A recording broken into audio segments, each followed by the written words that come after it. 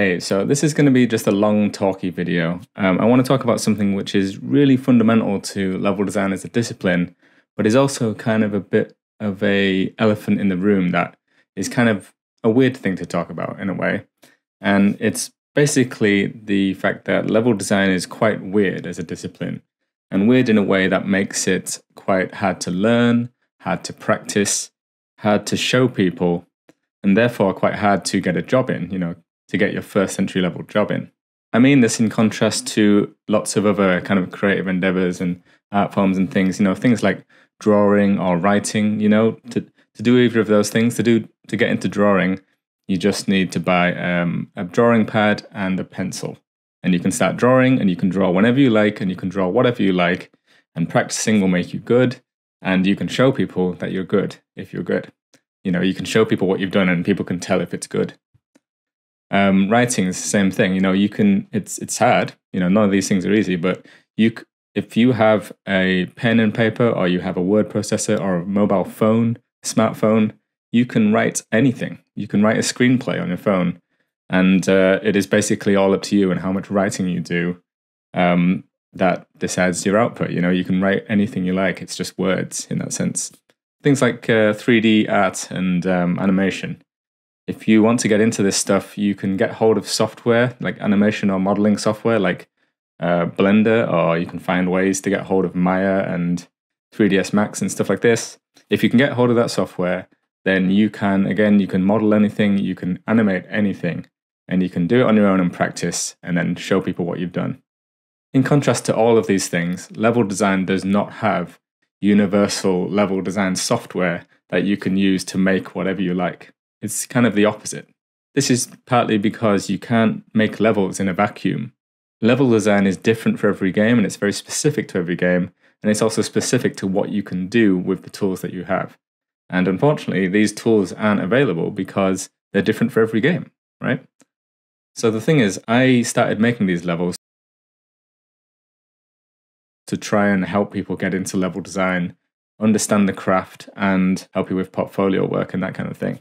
And unfortunately, it can be hard for me to give the advice that I want to give. For example, one of the main things that I think you need to do or aim to do as a level designer applying for jobs is to create fully playable levels, right? To me, this is because if you can't play your levels, then you have no idea if they're any good, and you're not doing the actual nitty-gritty work that level designers do. And it means you can't show it to other people and show them that you've done that kind of work. So that makes it harder for you to get jobs, because the other person's trying to critique your work doesn't have much to go on if you can't see gameplay in action.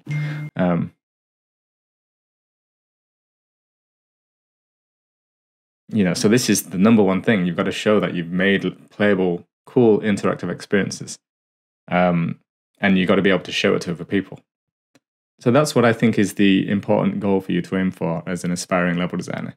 The thing is that, like I say, it's tricky for me to give that advice, knowing that it's difficult to do that these days because the tools aren't available for all of the kinds of games that people would like to make. So the point of this video for me is to talk about this and at least acknowledge it, just so people know that it's a thing. And for some context, I'm going to talk about how different things were when I got into level design years ago, decades ago. Because I'm 37 years old. I've been in the industry mostly as a level designer for about 14 years now. And I studied at Teesside University up in the north of England for about 3 or 4 years before that. And I got into level design and making levels as a hobby way before that as well. I started making levels for Doom 2, I think it was, back when I was, about 11 years old, which is quite weird. I got into making levels for Doom when my brother randomly, found a level editor for Doom called Doomcad. He found it on this new thing called the internet. And it just blew me away that I could make levels, and I kind of got into it. And then after that, made Doom levels. Quake came out. That had level editors available for it. I made a few single-player maps and a deathmatch map or two for that. And then Half-Life 2 came out, and that was a really big deal for me. Episode 1 and 2 were just right up my street. And when I was at university doing my final project, I was like that's what I want to do. I want to work on this kind of game in the industry. And fortunately for me, like I say, that came with an editor, the editor that Valve used to make the game. And so I could make stuff that is potentially just as good as the real game, which is the ideal position to be in as a level designer. So that period of time that I've just talked about, that happens to be exactly when I got into level design, from the days of Doom 2 when I was a little kid, and Half-Life 2 and the episodes when I was graduating from university. It just so happens in my favor that this, I've realized now, was kind of a golden age of level design, in the sense that, or for first-person shooters specifically, it was a golden age in the sense that all of my favorite, the kind of biggest, coolest games, if you were into shooters during these times, they all had level editors, like legit level editors that were like what the developers used, that enable you to do everything in the game that the developers could. That was a great time to get into level design. And, that's the reason why there's a lot of designers in the industry around my age or a bit older who became level designers during this time. Doom kicked off a revolution in level design. So in this sense, I was very lucky, and it kind of really enabled me as a level designer. Another thing, though, is that when I was at university, I also considered myself as a game designer. I had a very keen mind for game design. I liked the idea of, thinking about all the systems and everything about the game, basically. The reason I focused on level design was because I realized somewhere in the middle of my university course that it was way easier for me to show that I was a level designer, that I can do this stuff, than it was for me to show that I can do game design, right? You got to bear in mind, this was, like I say, let's say 15 years ago now, when Unity wasn't a thing, Unreal was a thing, but not freely available, and nothing like it is now. The idea of the indie game scene wasn't much of a thing, and people barely used that term. It was just on the horizon, but it wasn't really happening yet. I think I would have been a great game designer coming out of university, but I didn't know how to show it to people. I didn't know how to make games on my own and say, hey, I'm a game designer. And so I focused on level design for that reason. And obviously I'd been doing it for a long time, but the tools were there for me to show that I could do level design and apply for jobs with. And I got jobs straight out of university as a result. Cut to today, weirdly, it is the complete opposite. It's completely backwards to that now. Now, game design is a thing that everybody goes to university for, and Unity and Unreal are freely available for universities to teach designers how to program and allow small groups of students to create whole games together. And it's kind of the normal thing now, relatively speaking. And on the flip side, level design is now more niche and specific and kind of obscure in a way. Every designer now, by default, gravitates towards game design and making entire games. And level designers, people who do get into the idea of being a level designer, maybe because they play games with cool level design in, they are in a position where they don't know what to do. So level designers today are in a much harder position because, in contrast to the golden age that I talked about, where all the coolest shooters, at least, had level editors that enabled you to make your own levels, modern games rarely, if ever, have level editors with them. In the indie space, you occasionally get games with level editors in them, but it's very specific to certain games, just a handful of small games. In the AAA space, it's way less common now because basically the scope and the complexity of AAA games is such that making levels is no longer a solo effort like it could be in the old school days. And the artwork and the fidelity of the graphics and stuff is just through the roof. And so it's really rare for AAA games to have level editors. Sometimes you get streamlined versions of editors made for kind of players, like the new Doom games, and Far Cry 5 apparently has quite a cool streamlined editor for people to use. But they're not the same tools that the developers use to make the games, because preparing those tools for public use, it would just be such a significant amount of work for a relatively niche audience. I don't think it adds up anymore in terms of being worth the work, frankly. And I think that's why it doesn't happen. So without these tools, it's hard for today's aspiring level designers to make fully playable levels, which is the main thing that I try to recommend that people try to do. What is typical now is that people gravitate towards Unity and Unreal as the kind of, de facto game development engines to learn these days.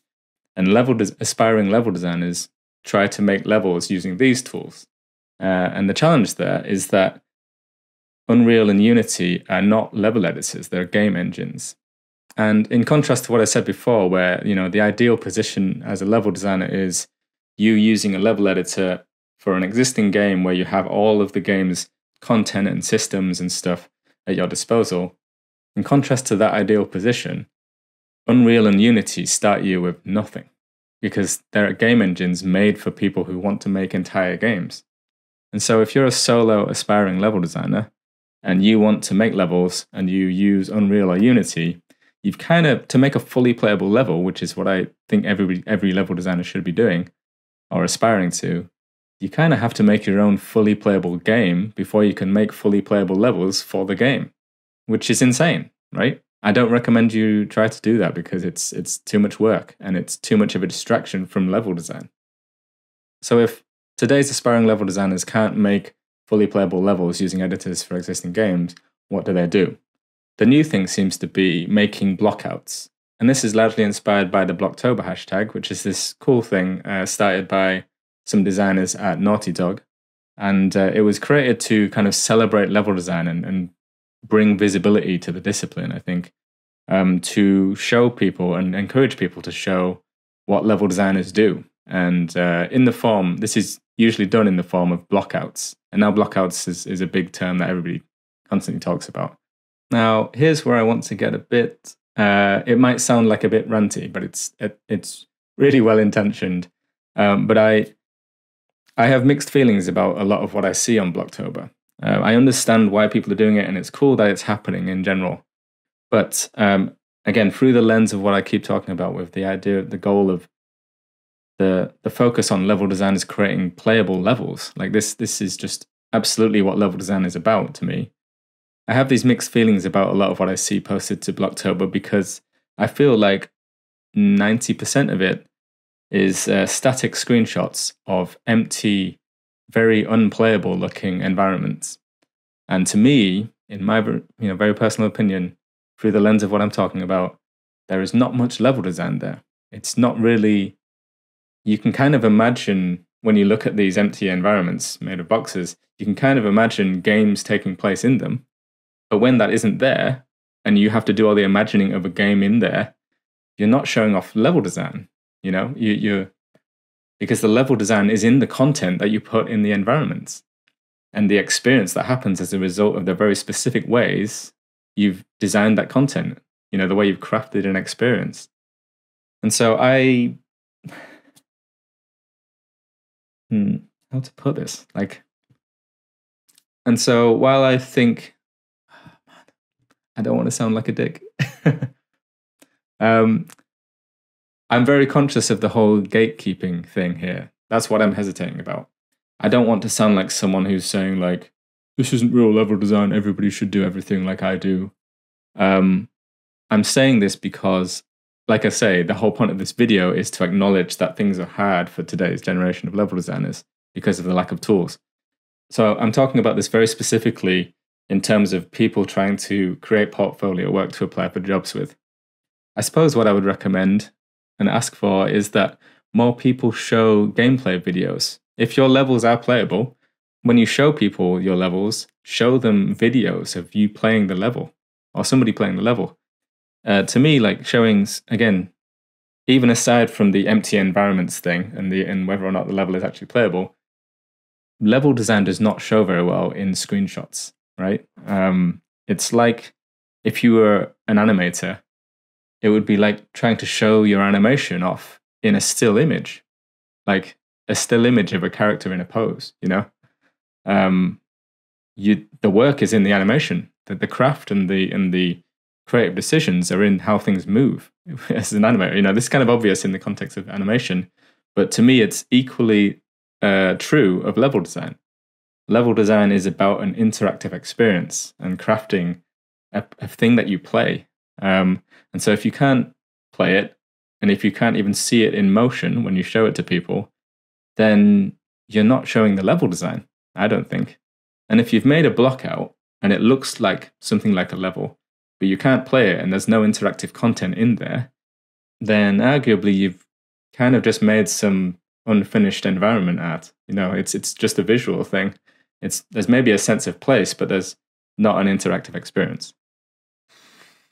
So yeah, I'm really not saying this to have a go at anyone. That's not my intention. Like I say, this video is about acknowledging that it's difficult these days. I don't know how to solve this problem. I don't even know how the industry could magically solve this problem because, like I say, it's hard because it's about the availability of tools, and the tools are necessarily different for every game. I suppose I just thought it might be worth saying this in case people out there, it would be useful for them to hear it. For example, if you're somebody who is wanting to get into level design, but you don't know how, and it seems really kind of like a brick wall, like there's nothing there for you to latch onto.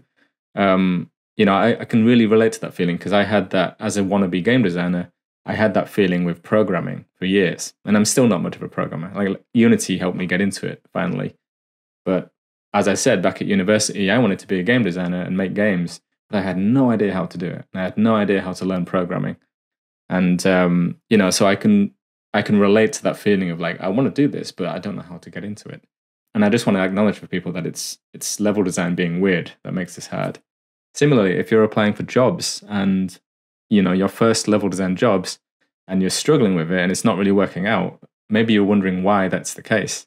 I've seen a lot of student level design portfolios and I've done a bit of hiring. And the problem I see is that this lack of fully playable levels, not being able to see as a potential employer what this person has done to craft an awesome experience. So I know this must be something that people are struggling with. If you have any questions or thoughts on this, I'd love to hear it. Feel free to post some comments. And maybe particularly if you have recently applied for level design jobs, your first level design jobs, and got the job, I'd be really interested in seeing what you had or hearing about what you had to show to convince them to give you the job. What levels were you able to make and what did you do to make it happen? Because that's the question, right? Okay, so I know that this is mostly just pointing at a problem and not being able to fix it, but I hope this was useful for somebody somewhere, somehow. Cheers for watching. See ya.